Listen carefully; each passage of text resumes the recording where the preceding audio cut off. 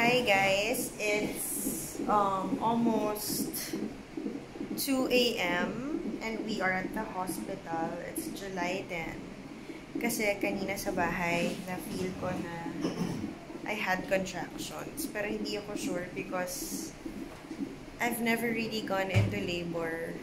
So, hindi ko talaga alam yung feeling. So, nag-decide kami ni Lovie to go to the hospital. And as of 1 a.m., my cervix is open.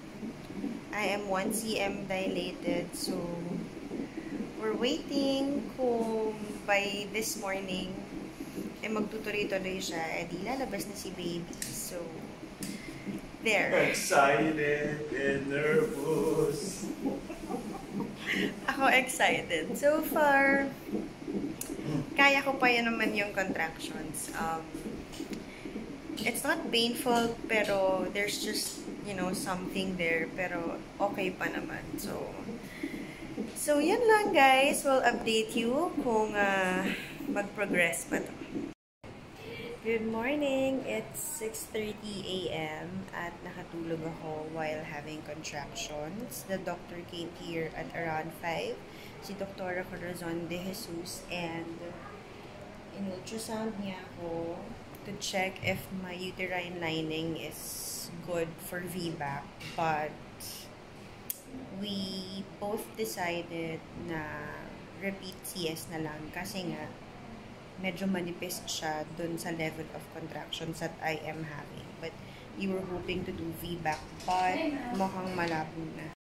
So, ayun nga. So, now I'm getting prepped up for CS, and I'm very excited to meet our little boy. So, it's such a surprise that today is the day because I'm only 37 weeks and 3 days.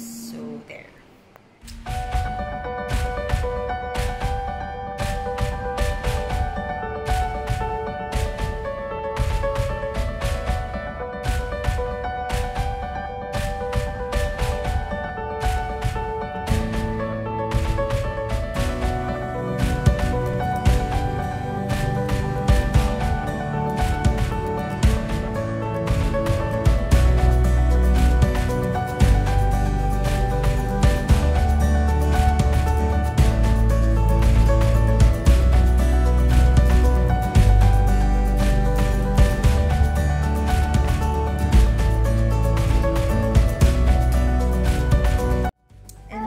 Baby Nolan sleeping after making dede.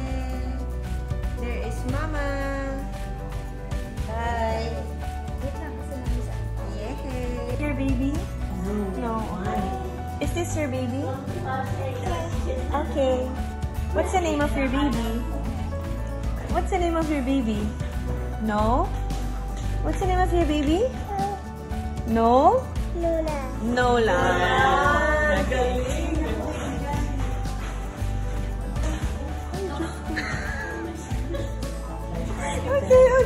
Gentle. Ate.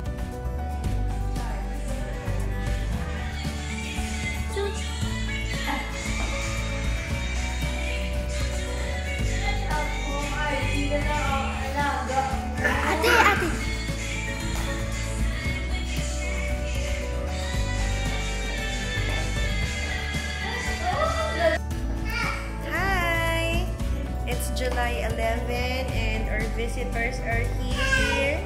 Hi! Say hi, everyone!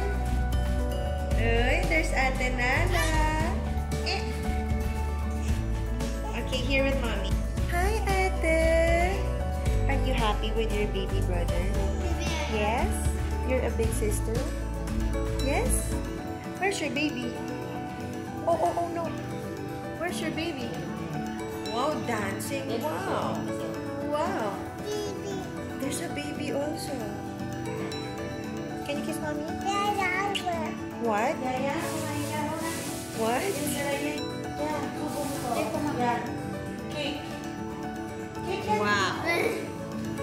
Wow. Say hi.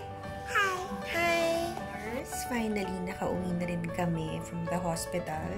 Nagstay kami doon for about 3 days. We were discharged at around Friday night. Tama ba? Oo, tama. Friday night. So, nakauwi kami agad, thankfully. And here's baby Nolan. Always sleeping. Sobrang bait.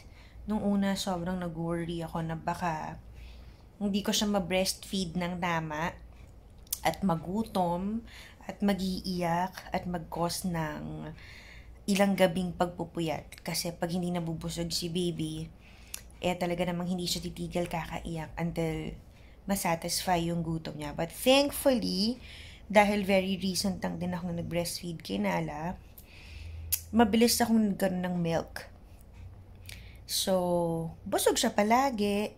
Every time nag-feed siya, natutulog lang siya ulit, which I think is very easy for me. Makes my job a lot easier kasi lagi siyang sleeping. So, yan.